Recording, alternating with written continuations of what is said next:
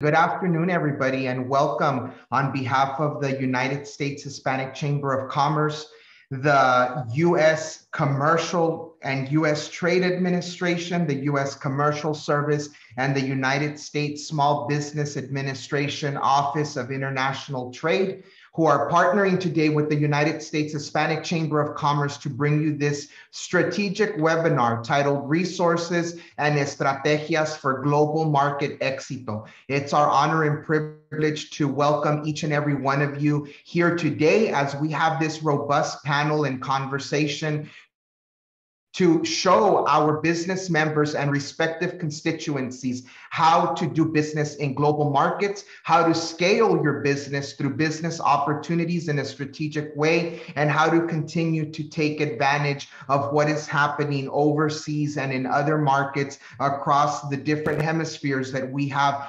access to in order to grow Hispanic business in America.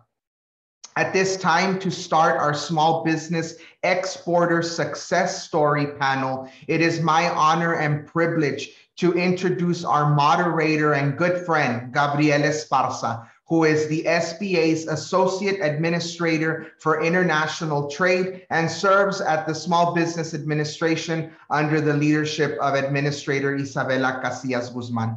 Gabriel, welcome and thank you for being with us and your partnership with the USHCC. Thank you, Leroy. Thank you, Laura, and bienvenidos to everybody. Welcome to all of you who are U.S. Hispanic Chamber of Commerce, small businesses, Latinos, aspiring exporters. Bienvenidos a todos. It is a pleasure and an honor to be with you here today. Again, I'm Gabriel Esparza. I run the Office of International Trade for the SBA. And instead of spending time talking about what we do at the SBA, I want to make sure you are hearing from real small businesses, real Latino small businesses who are exporting and who have experience exporting.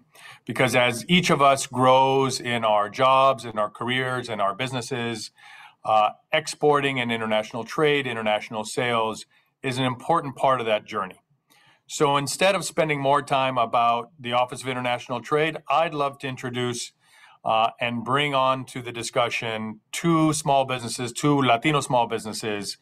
And so let me introduce first Carlos Silva of USA Tech or USATEC, originally from Colombia. Carlos, bienvenidos. You're on mute. Thank you very much, Gabriel, for the opportunity to be here. Glad to be here. Muy bien. And then I'd also like to introduce Ray Herrera from Bodyceuticals and Threevolution Organics. Ray's got a whole slew of businesses and so many small business experiences over the years. And second or third generation Mexican-American, if I'm not mistaken. Ray, correct? Bienvenidos. Yes. Gracias. It's great. It's awesome to be here. Very good. Well, thank you both for joining us. We have 15 or so minutes where we want to get into your experiences so we can share with the audience what your journey looked like.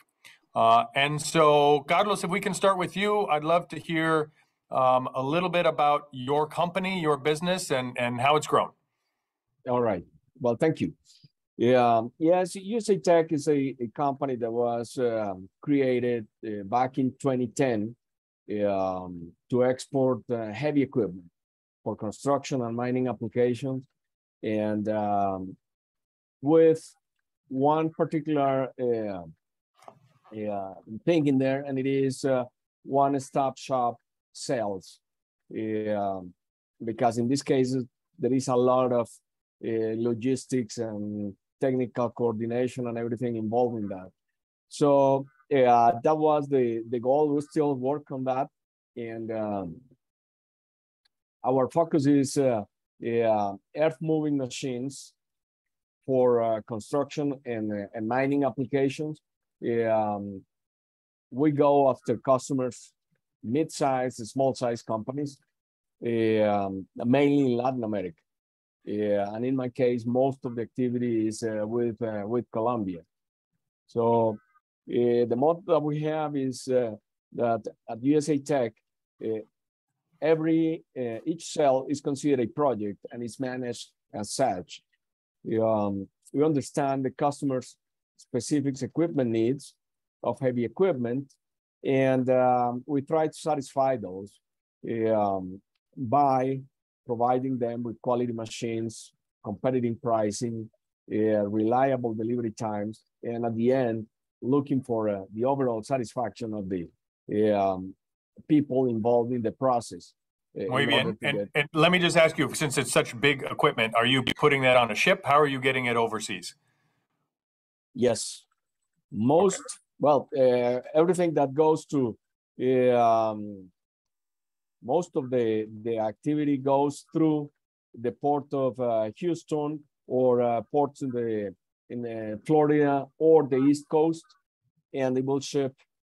But the equipment may be available anywhere in the United States, so it needs to be initially transferred over from current location to the shipping port, and then take it to the destination port of the country. Got it. Okay. Gracias, Carlos. We'll come back to you with the next question, but let me start with Ray, turn it over to you. I suspect instead of heavy equipment and machinery, you're selling something else. So tell us a little bit about your business, Ray. You're on mute. You're on mute. Sorry about that. Yeah, so we're a little different. Yeah, we're not moving heavy equipment. But yeah, so I own a company called Threevolution Organics. We're a natural products broker nationwide in the U.S. We represent over two dozen different companies. So we get our products, our clients' products on the shelf. So we work with Albertsons, Whole Foods, Sprouts, Publix, H-E-B, thousands of retailers. But we also have a company, one of the clients is essentially our own company called Bodyceuticals, which is a skincare line. It's calendula formulation. So calendula with aloe, calendula with coconut. And we've got about 950 retailers here in the US for our brand. And we started to look at international due to the pandemic. We seen that it didn't make a lot of sense to have all our eggs in the USA basket when we could start to look international. So I myself did a lot of international business about 12 years ago. And I was working with the US Department of Trade. And what I found out was that there's way more support than there was 12 years ago. So that was our reason for getting back into it, so to speak, for international. And subsequently, a lot of our clients are also interested in doing this. So we're kind of trying to build a pipeline where once we do it, we can kind of add other brands to the mix. Yeah. Now, I know you've got other experience, as you alluded to, of having exported in the past. So this is not your first rodeo, correct? That is correct. But there's so much more support now than there was 12 years ago. There was definitely a new learning curve, and you can get a lot more done now in a year than you could 12 years ago. So yeah, it's gotten a lot better. So here's the interesting question, because so many of the people in the audience who've joined us today as individuals, as small business owners, bring their Latinidad to the table in this discussion. And so, Carlos, let me turn this back to you. You're originally Colombiano, first generation, born in Colombia, correct? Yes, correct. Born and raised in Medellin. So when you first started thinking about exporting, yes. Carlos, this is for you. Carlos, when you first started exporting, how much did the fact that you were born and raised in Colombia, still know Colombia, presumably have familia todavía en Colombia, how did that play into your decision to start exporting? And was Colombia your first market? Absolutely. Yes and yes. The fact that I had, family, friends, relatives, a lot of knowledge of the market and some things that were going on at the time. It was a major infrastructure development program for the entire country. That was an opportunity to think through, to go over, and that was what I initially focused on, to the point that began developing the business plan and the opportunities, knocking doors, and on the customers, also on the vendors, and put in place the business model to satisfy those needs by bridging, sending the equipment from the States. And as you grew and expanded beyond Colombia, because of your bilingual, bicultural nature, was it then obvious and easier to export throughout Latin America, or did you start going all of Europe and Asia and all over the place? The focus has been Colombia, but by doing so, there are some opportunities that arise here or there. So it goes to Mexico, Guatemala, or Panama, or Dominican Republic, or even Australia, Dubai. So we take care of any lead that we receive, and doesn't matter what it is, as long as we could do it here, we will work it out, and that's what we've been doing. But most of the activity, the promotion, the marketing, if you would, is in Colombia. In Colombia. Yeah, good. Now, Ray, alternatively, remind me, you are second generation or third generation? Your parents or your abuelitos are Mexicanos? My parents, my mom and my dad. Got it. But you were born and grew up in the U.S. Right? Yes. All right. So when you started to export, was Mexico first choice, or was it wherever you found a good market? No, Mexico definitely wasn't the first choice. I ended up going with the countries that were recommended by the RAISE program. That was the rural program at the time. And we essentially filled out information on the profile of our products. And 4 months later, we got a tiered list of 185 countries. And the top countries that came back, none of them were Mexico. So we focused on the countries that were based, solely on our ingredients, our characteristic, our type of consumer. So yeah, we went a completely different method, but it's been amazing though.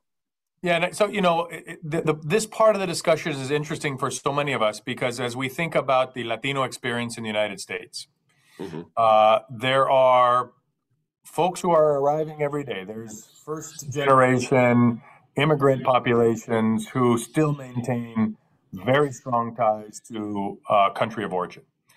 And as the Latino population spends more and more time in the United States, second generation, third generation, and beyond, of course, we know that many of us have been here for over 100 years. In fact, the question is, how much of the focus remains on country of origin, or simply, as you say, Ray, is wherever there seems to be a good opportunity.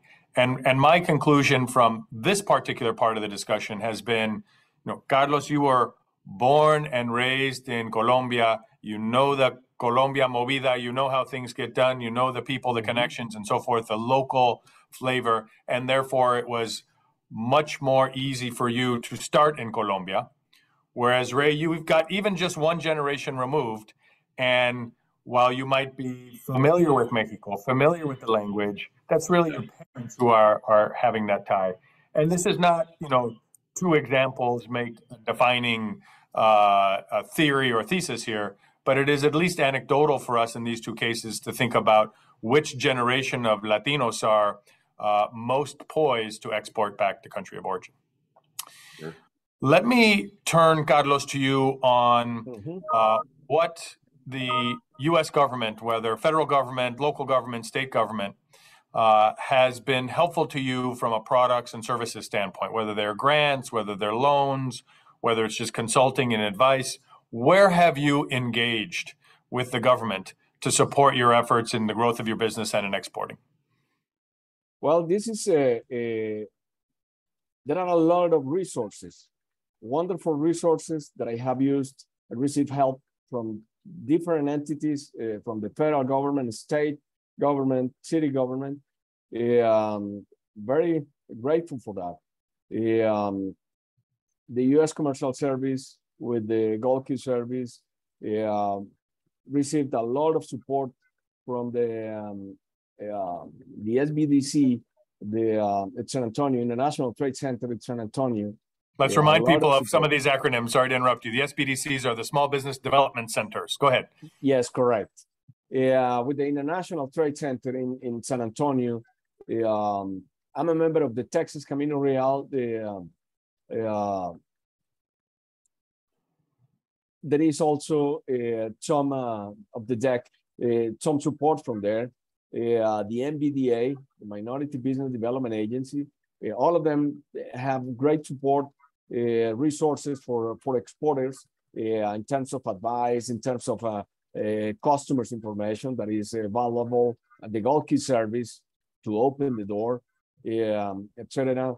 The grant, we've used the STEP grant. That STEP stands for State Trade Expansion Program. So the STEP grant. Yes, correct. That is funded. Thank you.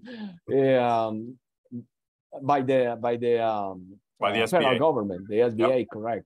So those tools, those resources are wonderful elements that help us develop our activity, promote our products, even participate in meetings, some of them virtually, some others in person, you name it. But I would say most of the resources that are available, I have used them at some point during our 13 years of activity at the company. And this has helped you either as advice and counsel or financing or stimulus grants. They've all been helpful in your journey as a small business and as an exporter. Oh, absolutely. Absolutely. So then, Ray, what about you? Where has your engagement with the government been relative to the products and services that have helped your business? Yeah, so I really kind of have to give a couple of shout outs. One of them is Simona Rasek, who's been my international trade business advisor. Richard Swanson, who's with the U.S. Department of Commerce, and recently Marianne Burke took over that position. These are all folks in the Los Angeles region, correct? That is correct. They've been literally like spearheading they've been assisting me a lot.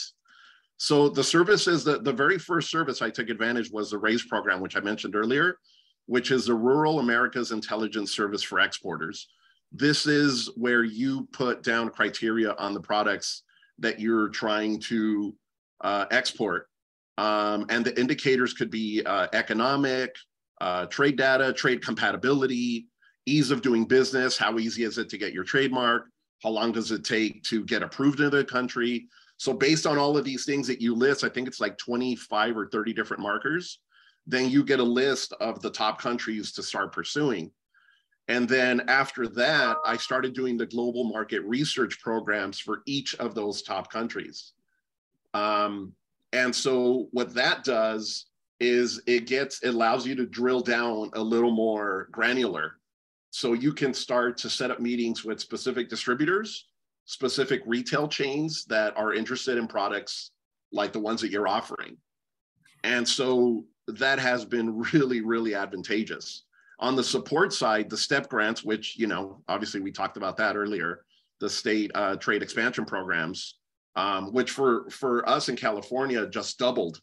I just got the news 2 days ago that it went from 5K to 10K, which is amazing because, that cost can go towards your sampling. It can go towards your trademark approval. It can go towards your approval into a country. For instance, we used our STEP grant funds last November to start the approval process for the UAE and for Canada. So those are just two examples. That's perfect. That's perfect. Yeah, which sounds like you've used the whole gamut. That is exactly right. And so it helps with trade shows, social media, marketing, sampling. I mean, you name it, it covers a lot of things.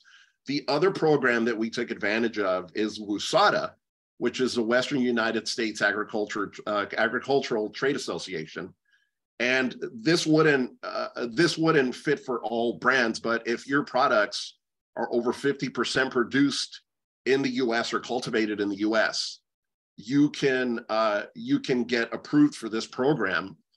And this program is even better than the STEP program because this will fund match your marketing. So it'll cover 50% of all of your marketing expenses. That's trade shows, print material, social media, marketing, labeling, packaging, things like that. So, I mean, those 4 things have been like our kind of like our war chest.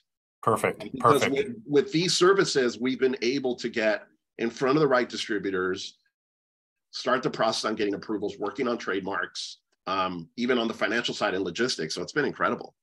So as we wrap up with the two of you, I'd love to hear, as we always ask during these discussions, what's the one piece of advice, Carlos, we'll go back to you. What's the one piece of advice that you have for a small business, perhaps on this call, that would, as they're thinking about selling in global markets, what would you say, Carlos? Well, there are many things that I would like to say on that. But there is one that it is absolutely essential when you're doing a national business, and is you probably want to use WhatsApp. And I mention this point because in the United States, you don't use WhatsApp. Mm-hmm. People don't know what that thing is. Right? So marketing channels, communication channels, and WhatsApp in particular in Latin America, you said is important for you. Anywhere in the world. Anywhere in the world. And it is essential just for one thing, to facilitate access to decision makers, the people that you need to talk to. Very good. This is the best way to get in. Very good. Ray, what about you? That was a really great point about WhatsApp. There's been a few scenarios where I've emailed a distributor or a retail chain and they won't email me back. They'll WhatsApp me back. And I was like, how did they even get my information? But of course, they got my phone number. So that's actually a really, really good point. Well, you are. Oh, keep going. If you got another one. Yeah. So I would say the first step is 2 things. I guess first 2 things would be try to attend as many of these seminars as you can, because I've gotten a lot of really great information from these types of meetings. And the other thing is to identify specifically who your U.S. Department of Commerce contact is and who your SBDC contacts are, and get them on a first name basis. If you can drive out or fly out to meet them, I highly recommend it. And you mentioned your 2 in LA, Simona and Ray, yep. Correct? Yeah, they've been, I mean, it's been incredible. It really, really has. They know all of the forks and hurdles that you're going to run into. They know about them before they're going to happen, and they'll put you in touch with the right people to make sure that you see them coming. Well, let me simply say, as we wrap up this portion of the conversation, a big thanks to both of you, Carlos and Ray, for sharing your journey, your experience. Clearly, you've got not only wise marketing minds, but have very much taken advantage of the products, resources, and services of the federal government, state government, and so forth. And I'll just remind our audience that at the SBA and the Office of International Trade, we have 3 principal areas in which we can support the growth and development of your international and exporting business. The first is education and training. These types of discussions, as well as other direct interactions with people, consulting, and advice that can help you think about what it means to grow internationally. Second would be access to capital, right? Financing loans and working capital lines that help fuel your business through this financing. And then the third would be some of the stimulus grant programs that were mentioned, in particular through the SBA, the STEP program, State Trade Expansion Program. This is money, about $20 million a year, that the federal government, through the SBA Office of International Trade, puts to work to reimburse small businesses for their export-related expenses. So some of the things you mentioned, Ray and Carlos, trade show expenses, translating your website, market research, patent protection, these are expenses that can be reimbursed through the State Trade Expansion Program, or STEP. I encourage you all to find your local SBA representative. There are 68 district offices around the country, but of course it is not just us. It is the Small Business Development Center Network, the Agriculture Department that you talked about, Ray, and as perhaps the segue to introducing my friend Jose Burgos, the U.S. Commercial Service as well. So many agencies across the federal government. So if we can bring up Jose, let me again end this by saying thank you, Carlos. Thank you, Ray. Congratulations and keep up the good work. Keep growing. And now let me turn it over to Jose Burgos, Director of Puerto Rico U.S. Export Center for the U.S. Commercial Service. Thank you, Gabriel. Good afternoon, everyone. I hope everyone is doing well. I'm going to be discussing, I'm based in Puerto Rico. My name is Jose Burgos. They also call me Pepe. As good Hispanic, we all do have a nickname. I cover Puerto Rico and the Virgin Islands. I'm a standalone office here in Puerto Rico. So my main goal here in Puerto Rico is to support companies that are looking forward to expand to international markets. So a lot of the services that had been mentioned here, I'm going to be just do a brief description of the services that we do have. But like it's been encouraged to contact your local trade specialists. We have an office in all of the states of the US, including Alaska, Hawaii. I personally cover Puerto Rico and the Virgin Islands, but we're here to help to support your needs to export to international markets. So one of the main service that, two of the main service that we do provide in the US Commercial Service, and this service is also included all the domestic offices. That means, say, are the US offices. One of the most popular one is the Gold Key service, in which we do matchmaking with potential distributors, could be government entities, different agencies or contacts overseas, and we're able to get you up to 4 to 5 companies. And in that service, the purpose is to have the right contact. And usually when one of our foreign offices contact a local distributor or a company, and that call comes from the US Embassy, they really take it seriously. So we have a lot of leverage in order to get those appointments. Usually most of the companies that we would get for the clients are being already checked by our local staff. So are good and reliable companies with good standing. So we just want to make sure we get you into the right context. So that's the Gold Key service. If we have clients sometimes in which they can reach a lot of clients. So a 1 day or 2 day of Gold Key service is not going to be enough. We usually suggest what is called the single company promotion. And with the single company promotion, what we do is it's like a sales pitch. So we coordinate a breakfast, and in that breakfast, what we do is to have you present either your service or your products in order to present it to the companies that will be inviting to that event. So in that event, pretty much what we do is for you to have the opportunity to present either your products or your service. And we usually recommend either a breakfast or could be a reception. Most of the time in Latin America, as Latinos, we like more to have a breakfast. It's usually more well attended, and it would be a good way to reach from 15 to 20 to 30 companies at once. So it's one of our good services. If you want something more simple, we can provide you a contact list. Let's say you want a group of local supermarkets because you have food in the products that you would like to receive. We can get you up to 20 companies from the country, and we provide that service to you, and the company just reach those potential companies. And then sometimes that follow up with a Gold Key or one-on-one appointments over there. Besides those services, we also have one that's called Initial Market Check. So if by any chance you are interested in one specific market, but our colleagues in that market are not really sure or aware that you will have a chance in that opportunity, what we do either with our colleagues from the State Department or the Commercial Service, they would check with several companies. They will contact from 6 to 8 companies to see if your service and products will have a demand or a good opportunity to enter into that market. So that's what it's called, Initial Market Check. So we kind of check if you will have a chance. So we don't want, to be honest, we don't want to waste anyone's money and time.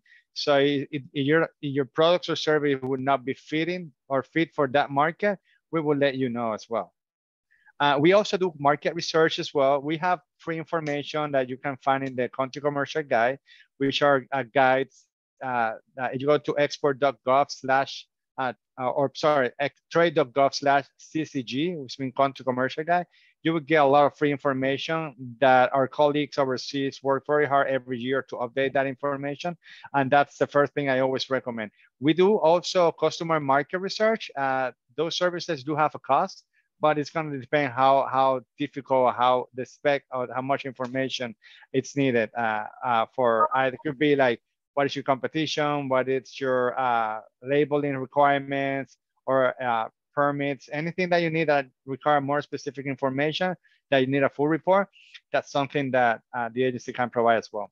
If by any chance a company from overseas or another country contact you and they want to do business with you, but you're not really sure should I do or should not do business with that company, we have one service called the International Company Profile, in which through our coworkers, we do an investigation of that company. That investigation can be done anonymous, so they're not aware of that you're asking for that. I do have a lot of clients that have requested this service, and they feel a little bit embarrassed let them know the company that they're investigating. They say, you should not be embarrassed. Just tell this company requirement.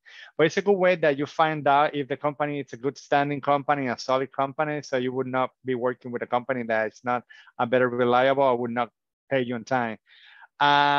We also had the Advocacy Center, which is a group of lawyers in DC. It's free. It's not that they're going to charge you $300 an hour or $400. But they can help you if, for example, you're attending to participate from a procurement with the, let's use an example, the Panama Canal Administration. So they will make sure that all the documentation is well filled and correct in order to have a U.S. company get that procurement instead of a foreign company winning that bid.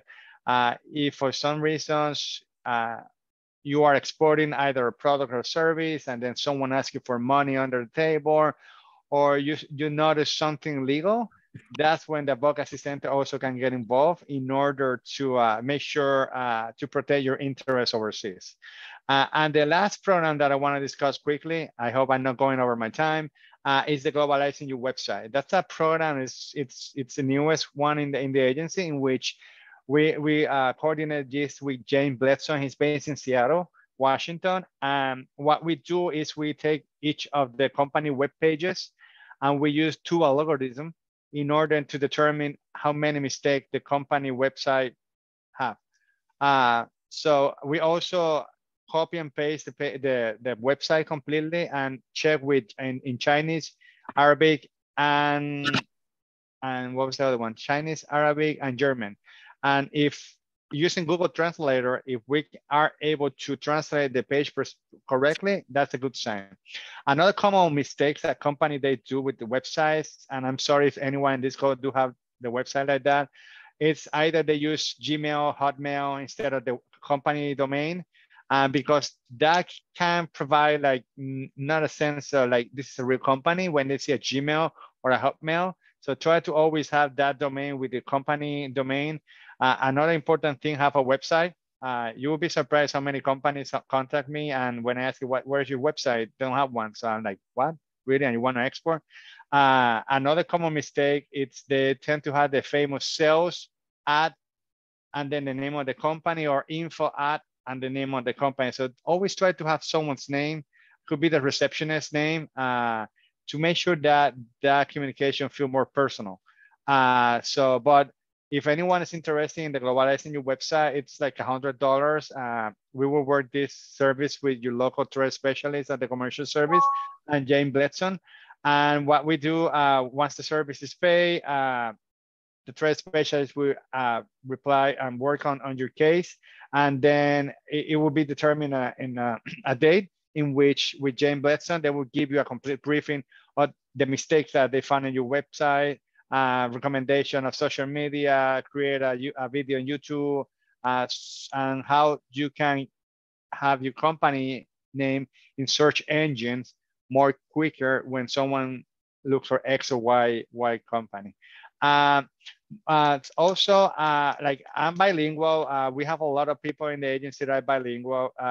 Our staffers in Latin America, of course, they speak Spanish. But if for some reason you want to do business in Portugal, we have our colleagues that speak Portuguese, so we have translators, interpreters, sorry. But yeah, we, as you can see, this is the only slideshow that I have in Spanish. We used to have information in Spanish. Unfortunately, I checked with Commerce and they had not come back with like all Spanish information. But if anyone from the state need to talk to me because it's needed to be in Spanish, I'm always here available to respond to any of your questions and put you with the right context of our agency. Well, thank you. If anyone have any questions, I'm glad to follow up later.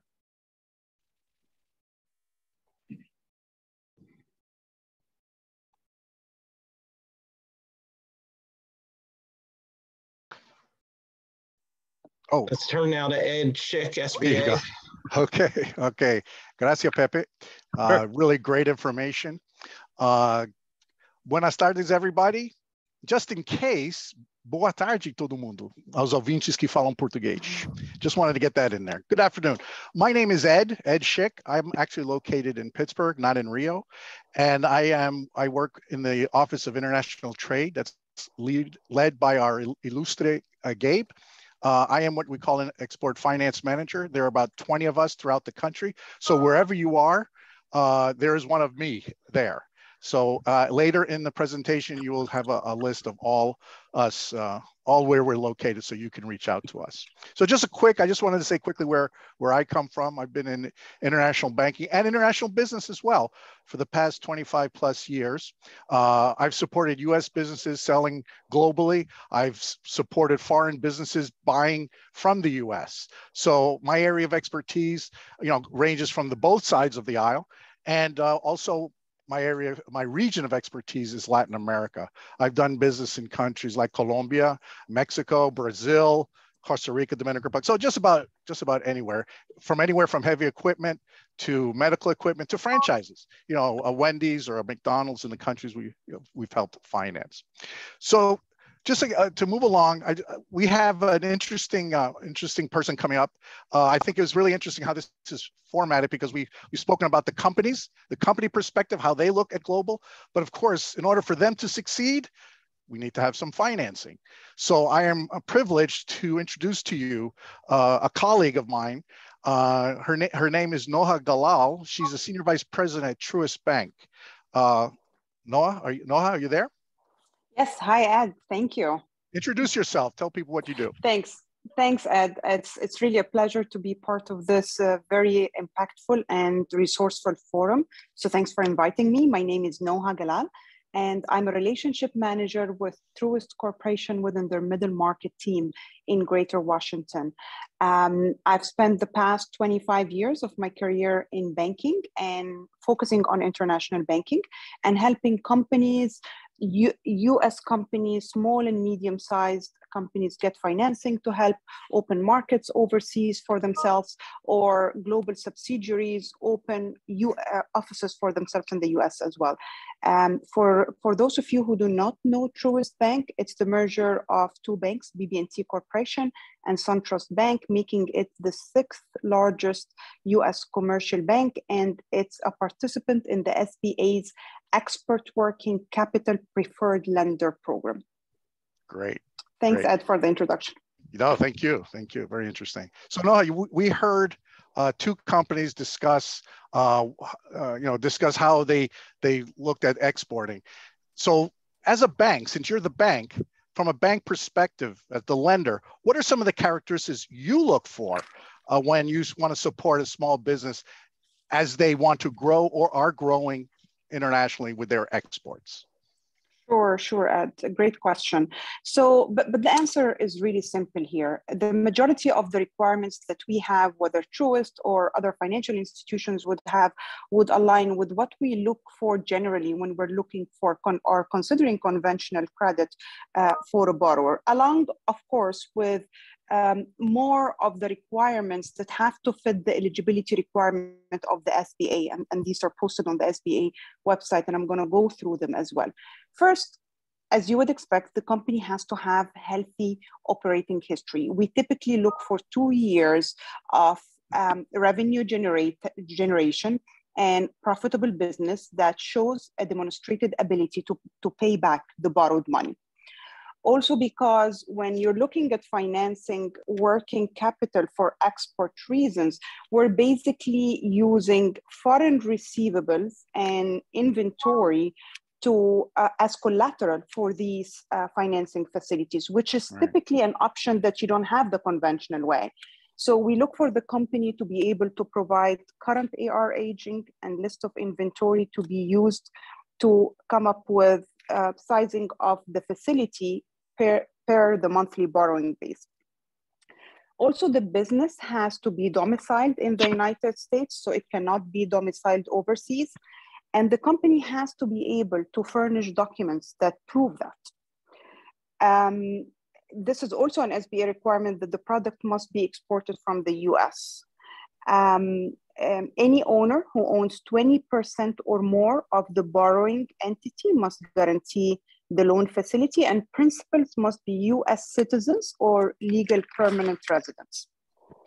The other thing that we look for is that the company must meet the SBA small business standards, either by next code or alternative size standards. And the size standards, if a number of the companies on the phone don't know that, are available on the SBA website, and we can follow up with the link to all the participants so that they are familiar with that. The use of the proceeds cannot be used for financing US business. So it has to be used to finance foreign AR or support standby letters of credits serving as performance or bid bonds for work overseas. And the eligible AR can't exceed 180 days and must be shipped and invoiced in the US. This is in general. I don't want to get into the nitty-gritty details and confuse everybody, but if anybody has any questions, they can feel free to email you or contact you, or email me and contact you. That's great. Yes. Exporting is not difficult. It's just a little different from selling domestically. So that's how I like to present it, because people might feel overwhelmed by but it's really not that hard. I mean, Canada, which people don't realize, is an export. And those are some of the questions we always ask companies. Do you export? Do you indirect export? So I think, that's very good. It's important for people to know at least the basics, because you're always going to talk to people. Your relationship manager, you're going to talk to somebody like me or somebody at the SBDC or something. So with that said, so let me just give you a little overview of what the SBA has available for exporting. Again, we're just part of the supply chain of financing for exporting. So we basically have three key programs, and basically these three key programs, it's for the lenders like a Truist to make a good credit better, to enhance the credit, because there's an export component to it. So our first program, our three programs are a mix of loans and working capital and business acquisition. But let's just go quickly through them. So it's also good for small companies, medium-sized companies, and bigger companies. So our first program that's available for a lender and for the small business is what we call Export Express. This is a program that goes up to $500,000. It can be used as a term loan, or it can be used as working capital. This is where the lender can use what they already do a domestic equivalent called Express. So they will already know how to do this program. So the added benefit here is that Export Express up to $350,000 is a 90% guarantee for the lender. And from $350,000 to $500,000, it's a 75% guarantee to the lender. And just a footnote on that, our programs have the highest guarantee percentage of any SBA program. Very important when you talk to your lender. Again, the SBA doesn't finance you directly, the small business. We help provide support to the lender so the lender can lend to you for your export activities. So we have this Export Express, which is the small working capital. It can be a loan. It can be for anything related to your export activities. So you can be, you want to buy a piece of equipment for $75,000. You got this program available. I'm sorry to interrupt, but if anyone is on the phone, please make sure you mute yourself. Please make sure that you are muted. Thank you so much. So that they enjoy it so much, they're already driving to the SBDC. That's great. Thank you. So we have this ITL, which is flexible, and it's a neat little program.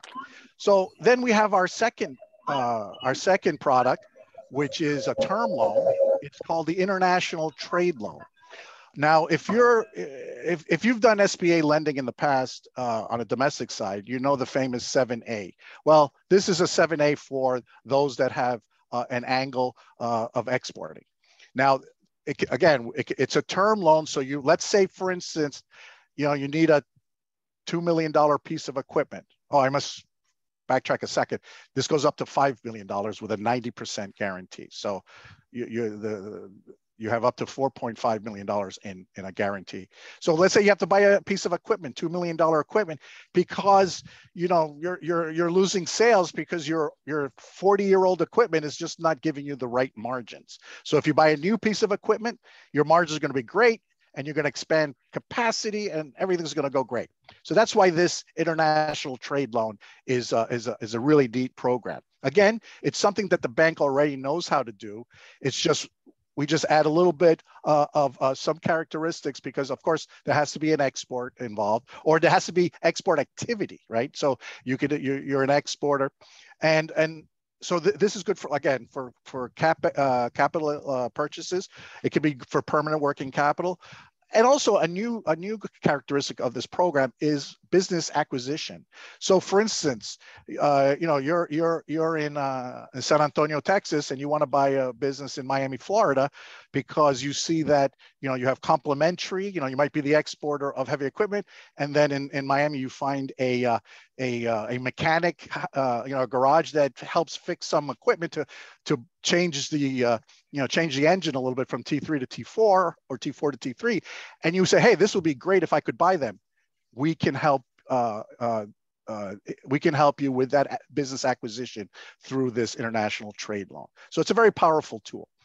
And then the third program we have, it's called the Export Working Capital Program, which is our marquee program. And again, just like it says, Export Working Capital. This goes up to $5 billion. So the difference between the first one I mentioned to you, Export Express, is that one only goes up to $500,000. And then with the Export Express, it kind of, it provides you with either a single transaction, or if you have multiple transactions. So again, these three programs are good for the small company, the medium-sized company, and the company that's a little bit bigger. So just by giving you that foundation, Noha, from a bank perspective, again, which is very important for our audience to hear, what do you think of the working capital? How is that important for you to assess a company's goal to export? So working capital, Ed, is extremely important for a company, not just to keep the doors open and pay their employees and vendors on daily basis and keep the lights on, but it's also extremely important for growth. So I'll capitalize on something that Trey mentioned in the first part of this webinar, when he said you don't put all your eggs basically in one basket. So exports helps diversify your client base and helps the business weather economic cycles and fluctuations in the domestic and world economies. And by making sure that a business owner has a working capital that works for them and is able to finance that growth, they're basically investing in their growth, or in their future growth. So, for example, the working capital can be satisfied or can be augmented. The company's working capital, if you want to get a sense of how much working capital you have as a business owner, you can subtract your current short-term liabilities from your current short-term assets. The way to augment your working capital is by getting lines of credit that will finance the temporary working capital. And by the SBA guaranteeing to the lenders 90% of these loan facilities, they're basically unlocking the cash flow potential and expanding the borrowing base. And making us able to extend more money to the borrower than what we would typically do. Right. That's exactly why we're here, why we're part of the, oh, no, absolutely. No, this is great. Bankers like to talk, right? Know how we like to talk. And so I just wanted to just go quickly through the, you know, we've seen changes with COVID and so forth. But I think right now, I'd just like to present to you that, you know, we're all part of the international ecosystem. You know, we have our resource partners, we have commercial service, we have the state, we have the SBDCs. Just use us, just keep us in mind. You have that resource, like the companies that you heard before, we're there for you. You know, we've got the STEP program, awesome STEP program, you know, that's very flexible, and you heard the example. So I don't really have to rehash what everybody else has said. I just want you guys to know out there that, you know, there's a lot of information that's out there for you to get going exports. So I'd like to turn it back to Leroy now and take us to the Q&A. Adelante.